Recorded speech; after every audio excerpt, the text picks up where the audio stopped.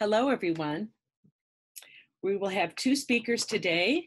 We have Jörgen Adolfsson, who's the head of the SciLifeLab Mass Cytometry Unit and Core Facility Flow Cytometry Unit at Linköping University in Sweden, and Dr. Charles Martin, who's our Director of Marketing for Curiox Biosystems. The presentation will last approximately 25 minutes. Please type your questions in the question box and they will be addressed at the end of the session. A recording of this webinar will be available shortly after this presentation at www.curiox.com. Without further hesitation, Dr. Charles Martin. Thanks, Sheila, and welcome to our webinar. We're excited to share some more customer results with you, and we have some previous webinars already posted on our website if you're interested in those. Our main speaker, Jörgen, will follow my presentation, which will be short, and will share experiences and data from his mass cytometry work. And many who perform mass cytometry will immediately see the value of laminar wash technology in their work. So with the rapid growth of cell therapy clinical trials and a couple of products, Kymriah and Yescarta, on the market, the demand for cell analysis is ever increasing. Since the cells are the product, flow cytometry will be used from basic research all the way through manufacturing QC and patient testing. Flow cytometry has been essential to the preclinical development and clinical monitoring of CAR T cells since these studies were first initiated. Cells are also screened for viability before being prepared for infusion back into the patients. So because of these reasons, consistency and reproducibility across time points, locations, and operators are becoming ever more important for these types of therapeutic products. There has been tremendous effort in flow cytometry community to standardize workflows and produce robust flow data that can be compared independent of operator time and location. A recent review paper discussed the standardization of flow to achieve consistency and reproducibility and thereby enhance quantitation.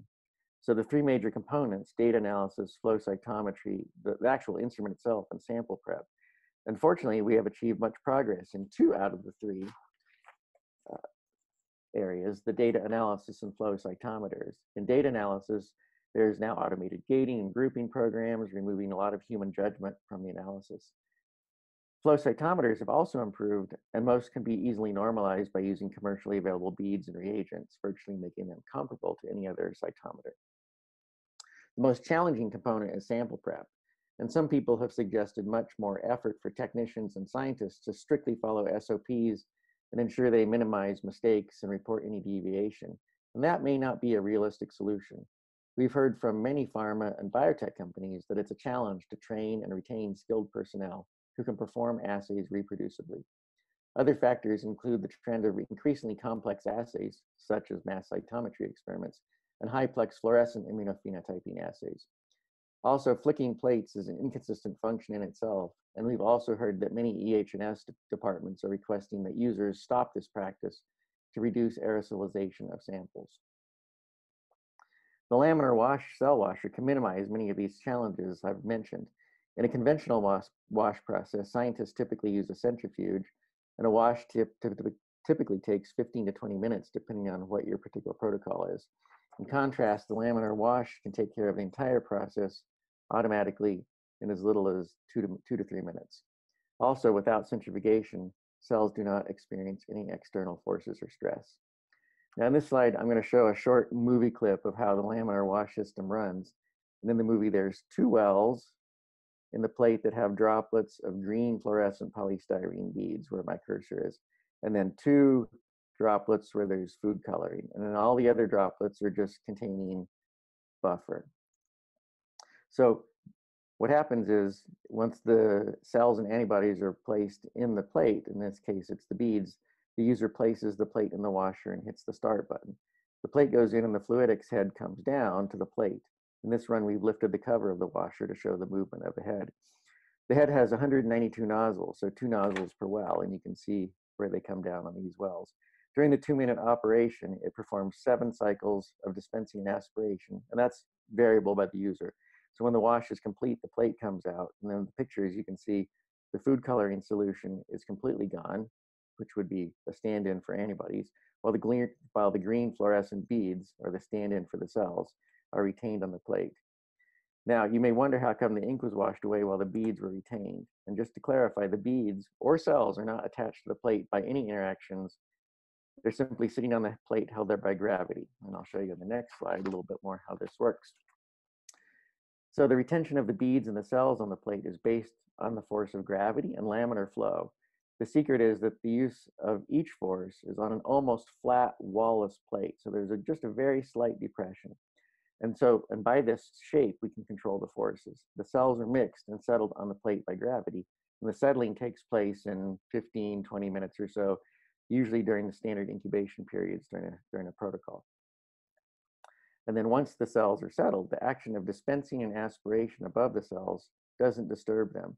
The wash solution forms a laminar flow across the cells and minimizes turbulence of the liquid. The velocity of the fluid is basically becoming zero down by the surface of the cells and at the very bottom of the plate where cells are located, so they're not subjected to movement of buffer. And over this thin fluidic layer, washing happens by diffusion rather than turbulence of the fluid, and this is how we can wash the cells without losing them. When we perform this identical dispensing and aspiration in a conventional walled plate, the action of dispensing and aspiration causes turbulence, which will lift the cells from the bottom. So it's a combination of the shape of the wells that are wall-less and the flow that's controlled. So now, in the next couple of slides, before I turn it over to Jörgen, I just want to quickly highlight some data we've run with collaborators and customers, and it will complement some of the data that Jörgen will present. The following examples show optimized methods. Every time we work with a customer, we optimize to their specific protocols. And in this case, I'm going to show the method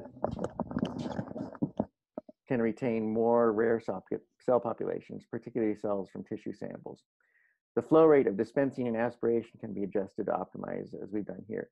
In this slide, we're showing improved immunophenotyping data for tumor-infiltrating lymphocytes. And in this case, we see higher retention and better resolution of the populations. This work was done by a very large CRO. And again, this data has been optimized for the particular protocol. Now, this slide from a small company in the Bay Area is from Adolfsson, and they were very interested in reproducibility between operators. So you can see here, between operators, so they've got two operators, we can see enhanced consistency between the operators, especially among the rare cell populations, which they were very interested in. And finally, I want to show how laminar wash technology shows efficient removal. So this is compared to centrifugation, the conventional method with the centrifuge, and then the laminar wash shows very efficient removal of a stimulant, in this case IL-7, in a less than 5 minutes. And this is shown by the faster decay of pStat5 after the IL-7 removal or washing compared to centrifugation. Now, this concludes my introduction of laminar wash. If anybody has any questions, I'll be available at the end, and I'm going to turn it over to Jörgen at this time. My name is Jörgen Adolfsson. I'm a head for the mass cytometry unit at Linköping University in Sweden, which is part of the SciLifeLab national infrastructure. And today I will talk about my experience using the laminar wash from Curiox. I will do an introduction about the principle in mass cytometry because it's rather important here. In normal flow, you use antibody tagged with a fluorochrome. Often you can use several types of fluorochromes, but eventually you end up with a problem that you have a spectral overlap. So if you try to use 20 fluorochromes at the same time, you get into trouble with these spectral overlaps, which you had to do compensation. When you do compensation, you often get a problem with the spectral spread. That means, in principle, that low or dim signals will be hidden by the autofluorescence, so to speak, of the cells and also the spread. Nowadays, you have also different types of normal, so say fax flow machines, which using 5 lasers, 50 parameters, and still they can only get up to 28 or 30 parameters per sample. Even if you use a new technology which is called spectral analysis, the most numbers is 28. So if you want to increase the numbers of parameters you would like to see on every cell, you had to go for this technology. At the present time, you can detect 46 different proteins, both outside the cell or in the cell. But in theory, these technologies you can expand, in fact, to 139. That's the number of metals you can use in this technology. So, other thing one had to consider is that in a normal flow, you're using sheet fluid, and then you have your stream with your cells, single cells. But in this technology, you have your cells in a liquid coming like droplets, and you have argon gas here, which then can be considered as sheet fluid. This type of introduction is not very stable, I would say. So all the events which go into the system will not reach the detector. The other thing is also that to be able to use this technology, you had to put your cells in DE water, not in PBS or something like that, but because the machine will not cope with that. And the third thing, which is rather important when it comes to this technology, is that the speed is very low. It's roughly 1,000 events per second. And compared to normal flow, you can go up to 20,000 events per second. So in principle, when you do these type of experiments, we do always do bar coding, and then we do intracellular staining or surface staining. It includes 20 washes. So in principle, when you do centrifugation, you lose 2/3 of your cells just by washing. Due to that, they end up in the water, and the instability in this type of system, only 1/3 of the cells will hit the detector. So in principle, that's 16%. In our experience, when we're doing this, we end up around 10 to 12% of the cells. If we start with 1 million, it's 120,000 cells we get out in the analysis. And if you include also barcoding, they even decrease to roughly 8%. So we have a problem that we don't get so many cells to the detector, which we would like to have. So one way is, of course, to increase the cell number which is retained in when you do the washing. So that's said about the technology. So it's very good to look at when you look at lots of parameters, and also if you look at the intracellular stainings, which often is low, it's very easily detected in this system. So this is the principle which we use. We don't use, when we prepare the samples, we use what's called smart tube protein stabilizer. And principally what we do here is we have these protein stabilizers and adding 1 ml of peripheral blood, bone marrow. It can even be from mouse or humans, rat, it doesn't matter. It works perfectly well in different type of samples. And then you just wait for 10 minutes and put it in a freezer. So then the cells are stabilized, and you can just leave them there for just a few days, and then you can take them up or store them in a 150 minus freezer until you want to analyze it. And when you do that, you just use the same type of smart tube thaw and lyse buffer, and then there are another lyse buffer too, which you wash the cells, get rid of the red cells. And then I have done in this experiment replicates, 3 wells in a DA washer and 3 in 3 different tubes, which is the common way which we do these analyses. The antibodies which we use is in these experiments is just cell surface markers. It's mainly different population which you can find in blood.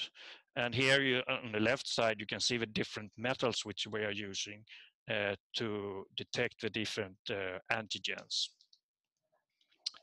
And the workflow. So when you're done the washing through the smart tube solutions, I put the cells, when they come to the laminar wash, I put them just on the plate and let them settle.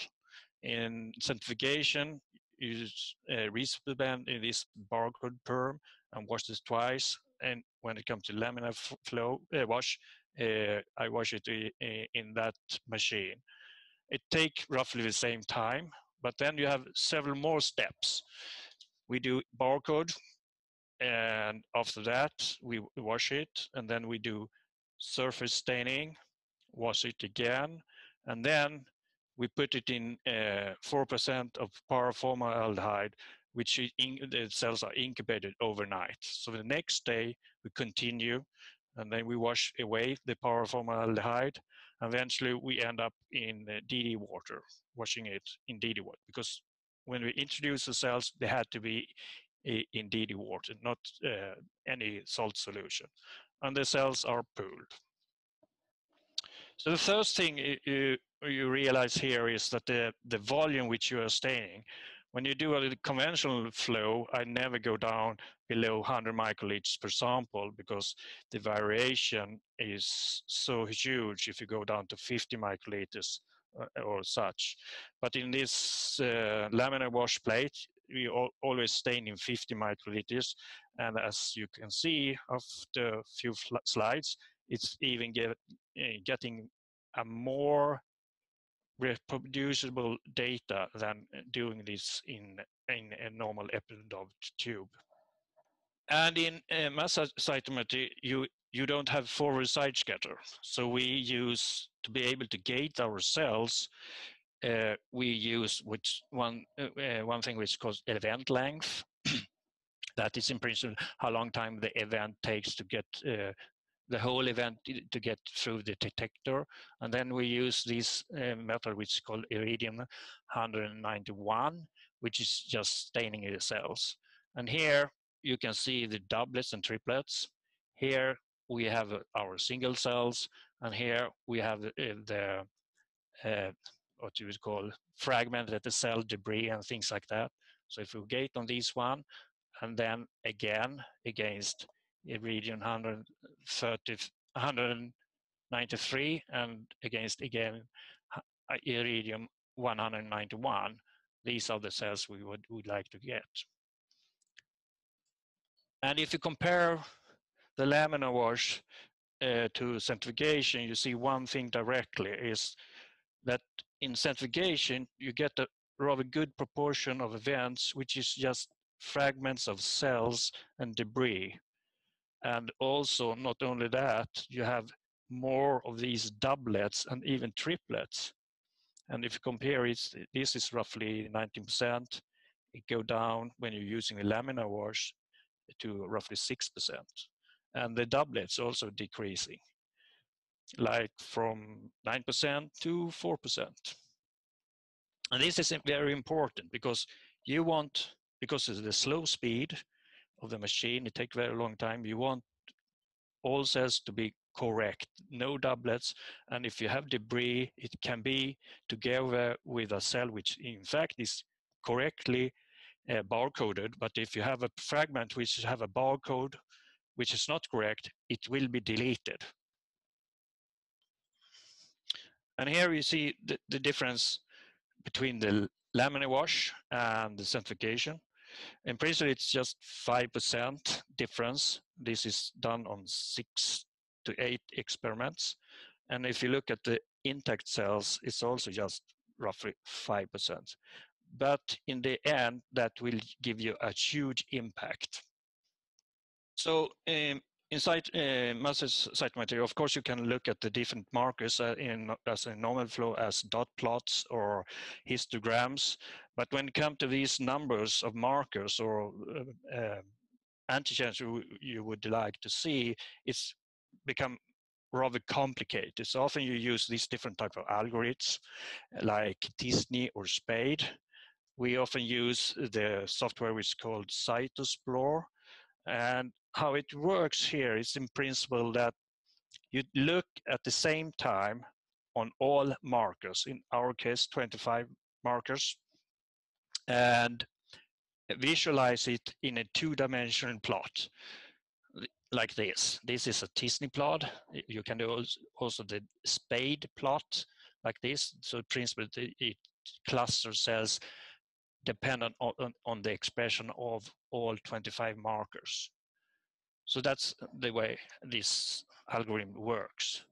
And an interesting thing to see, if I have the same sample stained at the same day with the same antibody cocktail, but you have 3 in the plate of the laminar wash and 3 in different tubes where you do the normal centrifugation.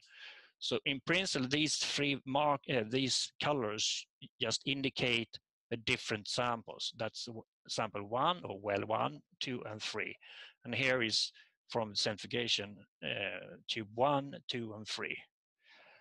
And the principle of this type of Disney plots is that cells which is just near each other, they are very equal. And a cell outside on one part is totally opposite from one on the other side. And the same thing if you go from here to here. And the cell is clustering dependent on all 25 markers. So here I know this is myeloid cells, this is T cells, CD4, CD8, NK cells, B cells, I think it's like that. But the most important thing here, you see they just blend together, all 3 samples. That means from the 3 different wells.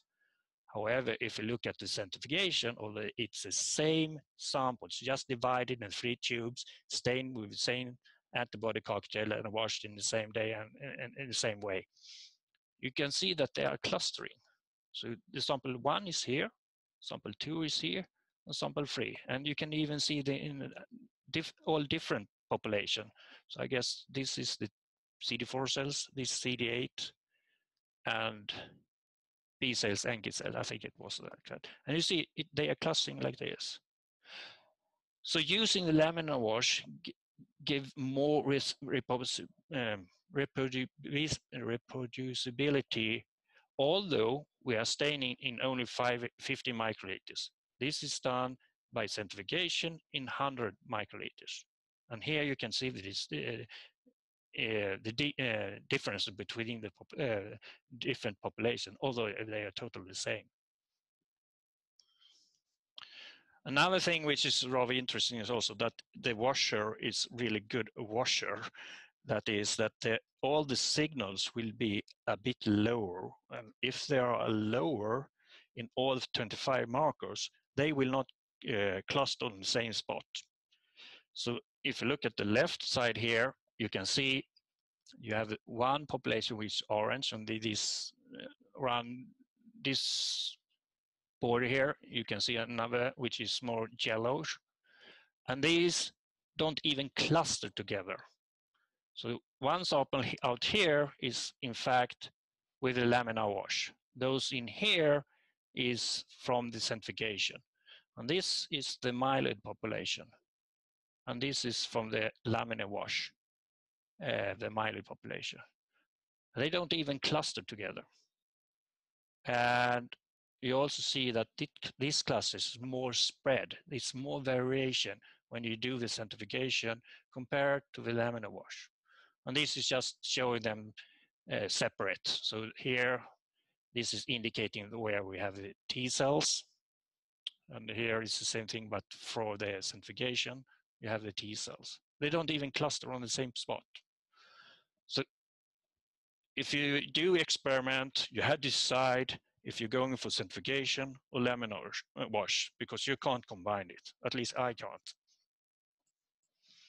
So there is another thing when you're coming to, when you do these type of washings, if you do the centrifugation, it seems to be biased in that sense that you lose certain type of cells. And this is one way to illustrate it. So here, if you do a centrifugation, you will lose these type of cells. So this is now indicative for the marker CD11C. And if you look at the laminar wash, you retain a certain population which more or less disappear here. So just by washing, by centrifugation, you get the biased. And the cells you lose is one type, a type of myeloid cells, monocytes or dendritic cells. So in principle, you should, if one would like to look at these, one should definitely avoid centrifugation, use these laminar wash. When it comes to the number of cells you get through the system, which in fact was the first time, the reason why I began to be interested in the laminar wash from Curiox is that you get out more number of correctly barcoded cells. And it's just lining up different experiments to compare, which I have done. And if you look at the mean value here, it's roughly 11% for the laminar wash. And if you look at if you do the normal centrifugation, it's 8.4. So it's an increase of the number correctly barcoded cells, which is roughly 25%. It doesn't seem to be much, but it's huge when it comes to mass cytometry experiments. If one would like to increase this, of course, you we have a site of 2. If you get a site of 3, so Helios, then you can increase it, of course, because it have a better detection, a better introduction of the cells. But I think using this laminar wash, increasing with 25 is very good way to get around it if you can't buy a Helios system. So in summary, one could say that it's time efficient. It's roughly 45 minutes if you just do barcode and surface staining. You gain 25 minutes and it's less hands-on on the samples. If you also include intracellular staining, then you gain roughly 25 minutes more. The one thing which I didn't expect it here is that you reduce the usage of antibody with roughly 50%, and with preserved signal and reproducibility.